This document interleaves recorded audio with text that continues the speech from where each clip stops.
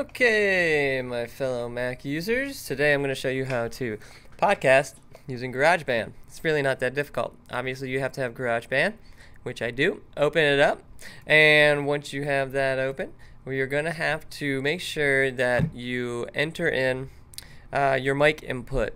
If this is the first time you've ever used GarageBand, or if this is the first time you have used a mic with GarageBand, you're going to have to actually set it up in your preferences. No problem. We're going to go up to Preferences here. We're going to hit GarageBand, Preferences, and a little box will pop up that looks like this.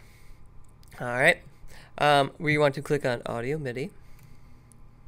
And mine is already set up, but yours will, right here, here's the important thing, audio input. What you're going to want to do is you're going to want, usually probably will be built-in audio. Hopefully it sees your microphone, it sees mine, and I will choose my mic. Well, mine's already chose, but I'm going to show you what happens when you do choose it for the first time. When you do choose it for the first time, you're going to get a little box that pops up. Change audio driver. Do you really want to change the audio driver? Well, yes, you do. You want to change it for your microphone. I am going to click no because my microphone is already set up. Okay, so there's my microphone. Export, you might also want to give it an iTunes playlist name, a composer name, and an album name. That's just easier to find. And that's all you need to know for this box. So we're going to close this. Okay, now in GarageBand, you have to set up a new track for your voice. No problem. All we got to do is go up to the top, track, new track. Alright. And you're going to have two options, real instruments or software instruments in your new track box. Well, your voice is real, so we're going to stick with real instruments. And we're going to use vocals. And I'm going to pick no effects. Feel free to mess around with these, but I'm going to stick with no effects, okay? And click OK. If everything worked out just like it worked out with mine, you should see the no effects track, and you should see my voice with the little meters being recorded.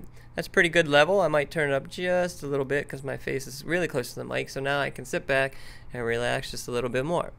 Okay, at this point, you're good to go. You got to start recording. That's right down here, the record button. So you click the record button and give it a second there, and there we go. It is recording exactly what I'm saying. Hello, testing 1 2 3. Here we go. You can actually see the waveform being produced as I am talking, okay? And you just keep doing this until you're done. And when you're done, you come right back down to the record button and click it again. Now if all went okay, and actually mine's still playing, so I'm just gonna hit stop right here. And if all went okay, I'm going to click the home key. That is the home key on the keyboard. It'll take you right to the beginning of your clip, and you can either hit the space bar or the play button.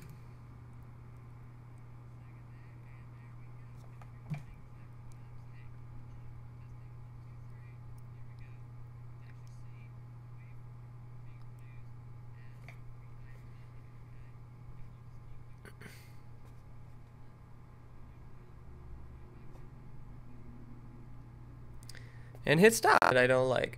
I don't like all of it.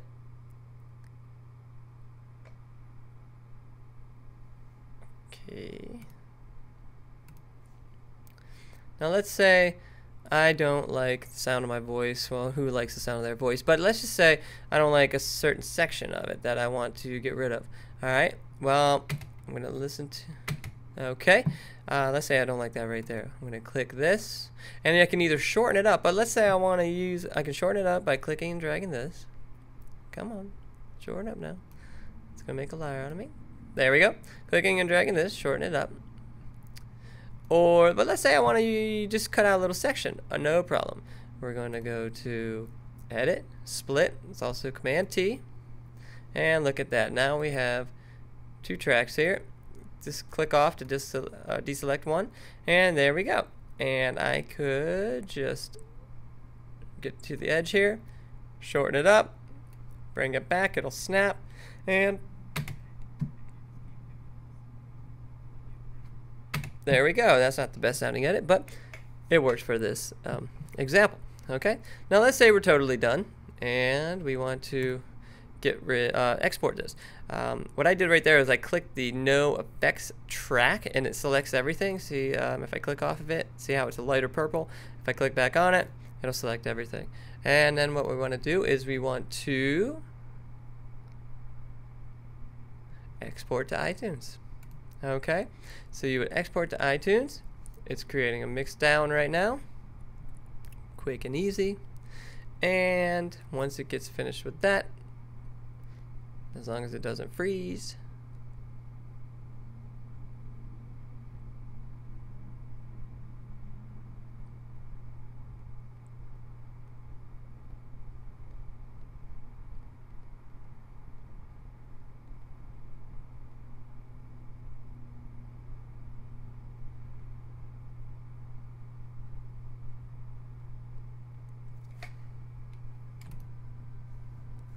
and iTunes will pop up once it gets finished exporting the track.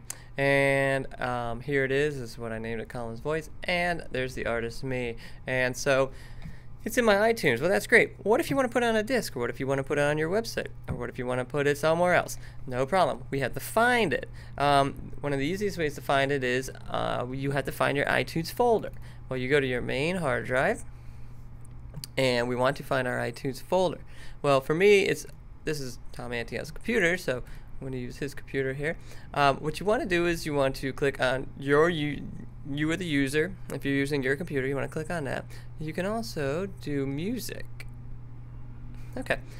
You want to click on music down here on the left, and iTunes music. And there I am. I'm the artist, formerly known as me.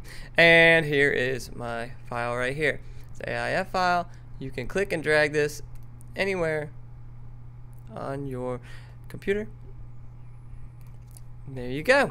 So that's a quick and easy way to making a podcast in GarageBand and iTunes. But hold on a second. A lot of people are going to say, wait a minute, I want an MP3. That was an AIF file. No problem. In iTunes, click on your track. In iTunes, you click on your track.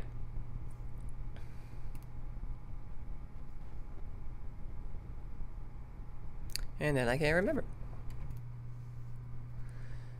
Okay, now a couple people are going to say, wait a minute, that was an AIF file. You're correct. It's a little bit better quality. But I want an MP3. No problem. In iTunes, you select your track. Here it is. There I am. Right click, create MP3 version. And it's converting it right now. So then you will have an MP3 version. And to remember where it is, we'll do it again just in case. There we go. It's done. Go over to our hard drive here again. Click on music. Click on iTunes. I'm going to click on iTunes music, mark, and there is my MP3. There you go. Okay, it's a nice small file.